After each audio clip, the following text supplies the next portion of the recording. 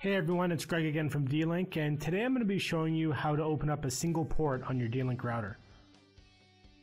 Now the first thing we need to do is log into the router, and if you're not sure how to do this, please check out our other videos. But once you've accessed the router configuration page, you want to click on the Advanced tab on the top, and then click Virtual Server on the left-hand side. Here it takes us into the Virtual Server section, where we're going to be able to open up a single port. So the first thing you need to do is enable the rule. So you put a check in the box and then give the rule a name. So in this example, I'm going to open up the port for remote desktop. So I'm going to call it RDP. Next, under the IP address, here's where you want to enter in the IP address of the device or computer that you're opening the port for.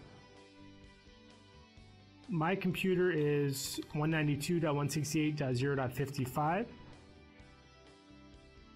For the application name here gives us some predefined ports that we'd like to open. Remote desktop is one of them. However, I'm just going to show you how to do it manually.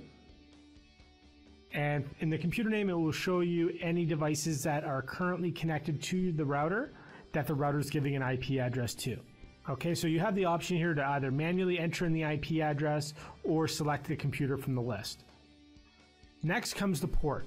So here is where we need to enter in the port that we want to open.